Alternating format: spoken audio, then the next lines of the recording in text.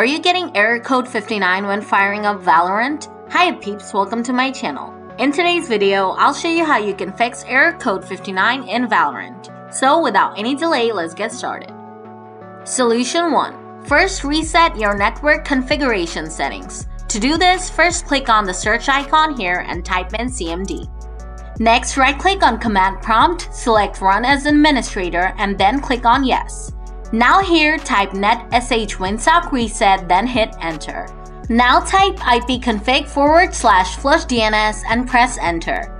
Next, type in netsh ip reset and hit Enter. Don't worry, I'll leave these commands in the video description below. Lastly, restart your computer and check if the error is gone.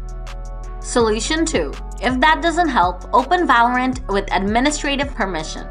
To do this, right-click on Valorant icon from your desktop and select Run as Administrator. Then click on Yes to grant permission. Now check if Valorant opens up properly without this error. Solution 3. Still getting the error? Try uninstalling and reinstalling Valorant.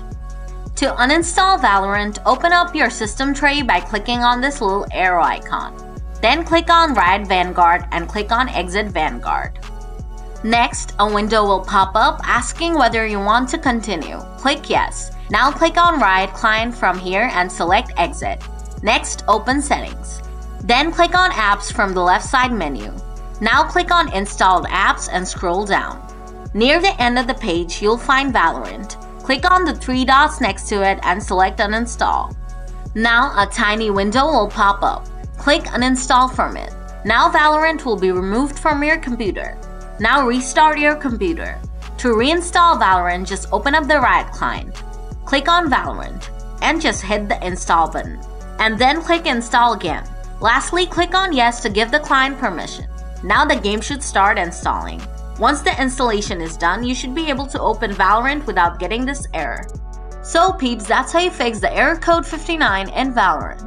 If the video helped you sort out the issue, please hit the like button. And if you have any questions, feel free to leave them in the comments below and I'll get back to you soon. Thanks for watching.